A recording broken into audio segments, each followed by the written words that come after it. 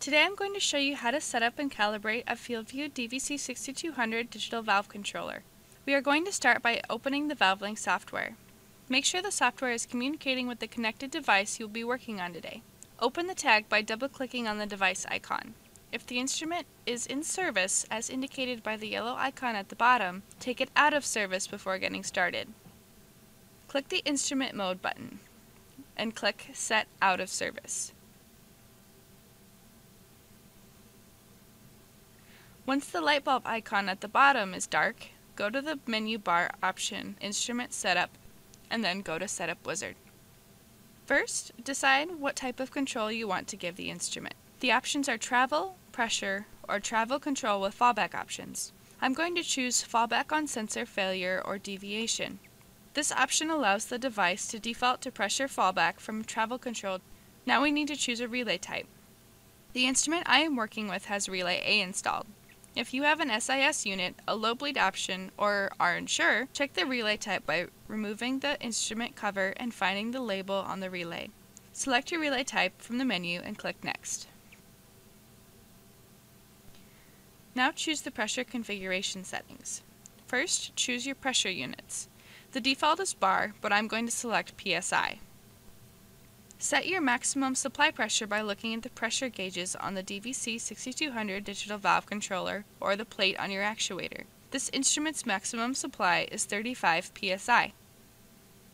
Since I chose a control option of fallback on sensor failure or deviation, I don't need to change the pressure control options because they will be set later during the automatic calibration procedure. Click Next. This portion of the setup wizard needs the basic actuator information.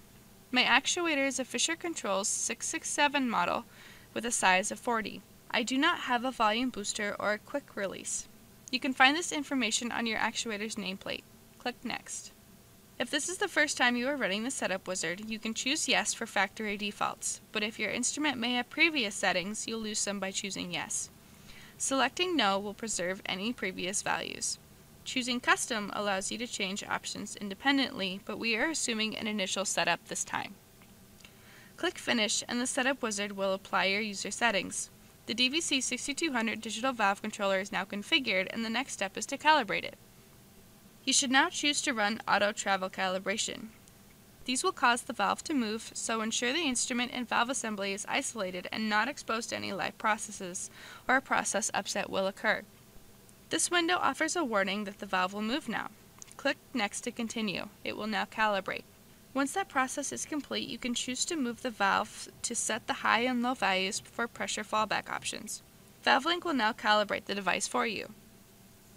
Lastly, remember to place the instrument back in service by clicking the Instrument Mode button here and then clicking Set in Service step. Your FIELDVUE DVC6200 digital valve controller has been successfully configured and calibrated.